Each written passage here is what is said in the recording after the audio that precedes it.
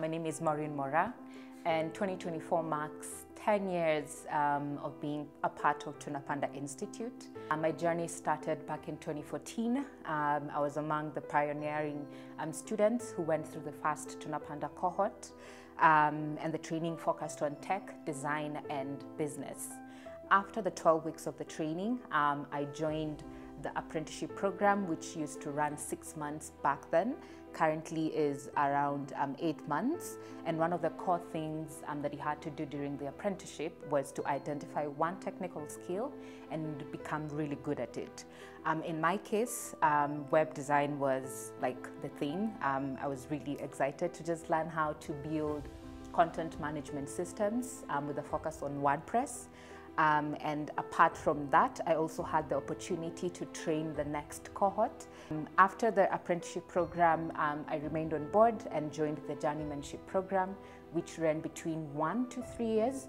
And one of my tasks was to actually go to the northern part of Kenya and replicate Tunapanda's model. So Tunapanda got into a partnership with Startup Lions, and Learning Lions started from there. Roughly 4 years, around 2020, it was about time for me to go for bigger things. So I had an opportunity to join an organization known as Somo Africa. I'm currently their partnerships and fundraising manager. I think seated here today, looking back at 10 years, looking back at Maureen back 10 years and Maureen right now, I owe it to Tunapanda Institute.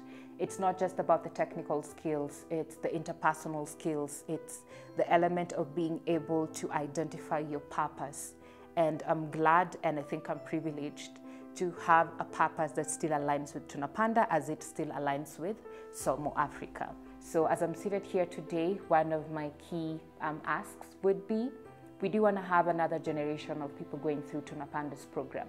It may not be the same model that I went through, and actually that would be the answers, because Tunapanda is a Swahili word which means growing. You're moving from one step to the other. So while you're out there, once you come across this video, donate and support the next cohort, but not just one cohort.